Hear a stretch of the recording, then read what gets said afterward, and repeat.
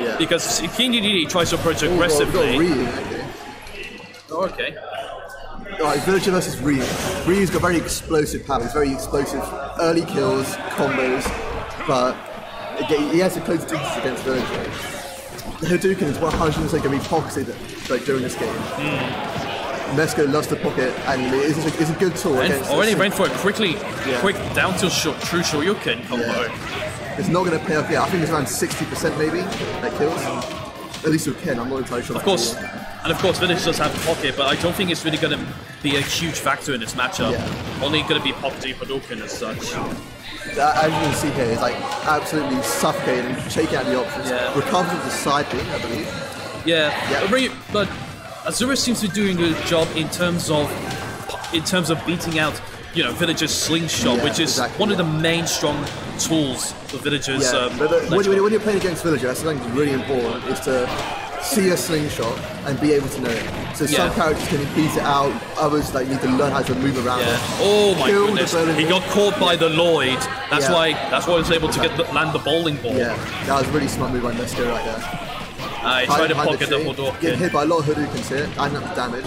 Yes. Lazarus can still close this out. He can still, if he gets the early Shuriken. No, absolutely. I think he just needs a down tilt and true Shoryuken will kill. He just needs to get in there, that's the problem. I think Ken's kill faster, isn't that right?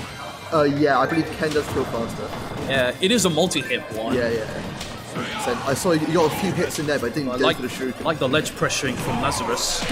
Down smash, I'm not too sure about that. Yeah, that was a bad move to make in my opinion. And that's kind of given Mesco space back on the stage to build up the damage. Right now, Mesco knows he's going to die at some point, right? But he just needs to build up that damage so he has the absolutely. And that's a very poor recovery option. Yeah, very Should have just went Shuriken. I'm pretty sure that would have beaten a bowling ball. And Mescoman had just enough time to drop it down. Yeah, no, that was terrible. He got caught by, the weak hitbox of Tree coming up. Yeah. No, he just kind of... Mesco's got the game in his bag right now. He can kind of sit back. Lazarus is kind of panicking a bit. He's throwing out that Shuriken. No, absolutely. He gets the kill. Lands with... I believe that was down air Shoryuken. Yes. Throwing out a very quick down tilt. Once again, we're seeing typical Villager high-level play, because the slingshot is all it's needed, really, and it's enough to make your opponent panic. The slingshot is the main tool. He just needs to... I mean, one thing you're pretty much guaranteed to know when Villagers can use slingshot is when they're on ledge, because most of the time they ledge drop and come back on with a slingshot. Yeah, exactly. Of course, Villager players will try to mix that up, essentially, but most of the time that's like one of the main parts of their play. Oh, there you go. Again, he tried to recover safely, it just couldn't work. 100%. At the start, Lazarus looked like he was beaten, but he kind of fell apart. The momentum got in Mesco's favour. I think he has a good chance next game. He just needs to kind of keep his chill and take the game slow. Yeah, no. The entire point of Villager is to kind of slow the game down and play it on his terms, play it by constantly throwing out projectiles. And Lazarus needs to be able to not only respect that, but kind of work through that as well. No, you're absolutely right. So we're going to Pokemon Stadium, sticking with with Ryu. Interesting. And also sticking with Villager. Pokemon Stadium is an interesting pick, I think.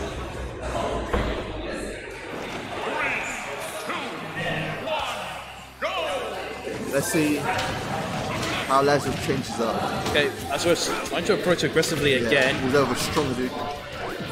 Once again, Slingshot is just causing him problems, and as we pointed out earlier about Villager's Nair, when we were discussing the Inkling matchup aspect of it, nearly broke the shield. Yeah, I saw that. I was like, okay, got something here. But still, again, it's like he's just thinking like he's respecting Mesco too much. And for every bit of space you let Villager have, he's gonna keep on getting those fairs in. He's keeping the slingshot in. Just cancel the bowling animation. Yeah. Down through, gets some more hits. Yeah, now he's off stage. And now he's got a problem. He just made it safely back on. He just safely made it back on. Goes to the ground. Just rolled away from the net. That's a really good roll.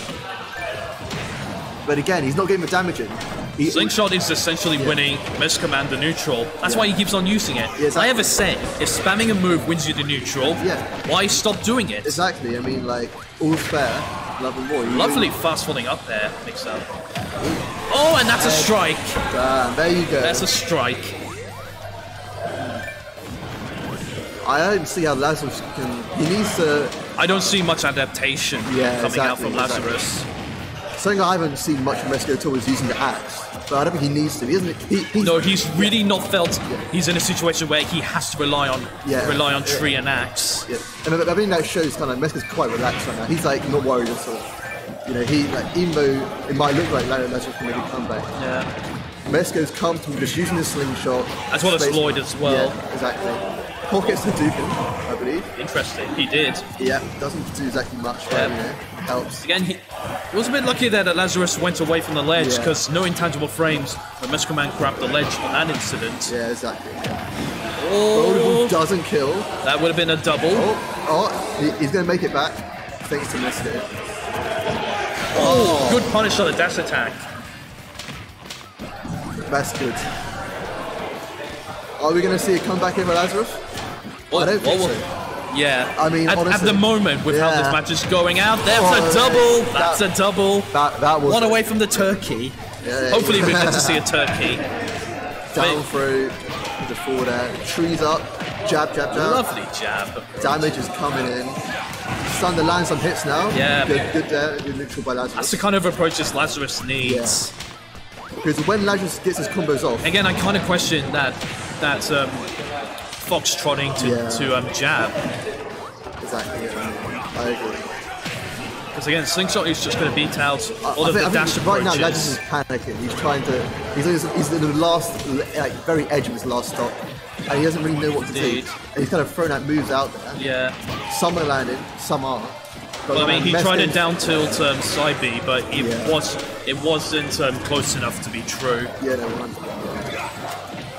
Just spot dodges. Oh, he's getting down tilts, but he's not going for the Shoryuken. Lloyd comes out. Nice parry. Got nothing out of it though. Yeah. Another spot dodge, but he gets punished that time. Yeah, he's fast. He's trying to land very fast. Oh, just hanging on to dear life, Mescoman. Got one of the balloons popped. Lazarus was really making his last stop count. I said he was panicking earlier, but right now he's looking pretty good. You know, up smash just connecting. Oh, and that's going to be a 2-0. We can safely say that was a very comfortable game for Mescoman. I agree, but I think Lazarus was beginning to apply the pressure. I'm not sure if it was like kind of the adrenaline in his veins kind of pushing forward, or if it was just, you know, him actually adapting. But either way, it was far too slow for him to... Yeah, no, definitely not fast enough, the adaptation.